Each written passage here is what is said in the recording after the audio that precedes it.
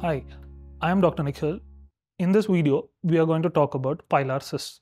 We at Medfin help find the answers to all your questions in much easier and simpler way. These cysts are sac-like pockets of membranous tissue that contain fluid, air, or other substance.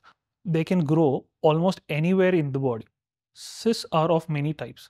Pilar cysts are flesh-colored bumps that develop in the skin surface, also known as Trichilemmal cysts or veins. These cysts are benign and are not necessarily a cause for concern.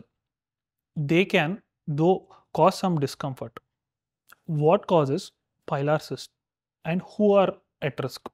Pilar cysts usually develop on the scalp in a epidermal lining of your hair follicle.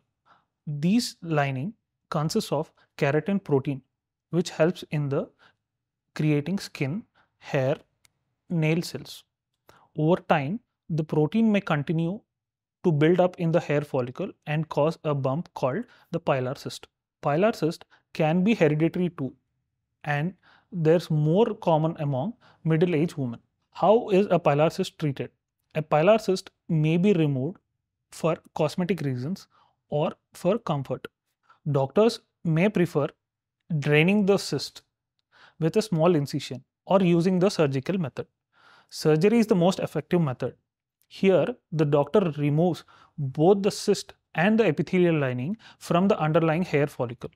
This further stops the cyst from producing more keratin and thus from recurring. Surgery can lead to a small scar, and despite removal, the cyst may reoccur. If you experience pain, redness, pus drainage, or irritation, do see your doctor. Pilar cysts are usually harmless and surgical removal may not be required. Finally, which doctor should I contact for a pilar cyst?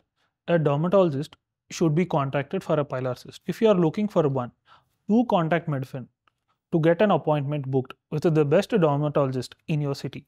We make sure that you get everything from the best facilities to the best surgical experience here at Medfin. You can watch our other videos to know all about the remaining cyst types.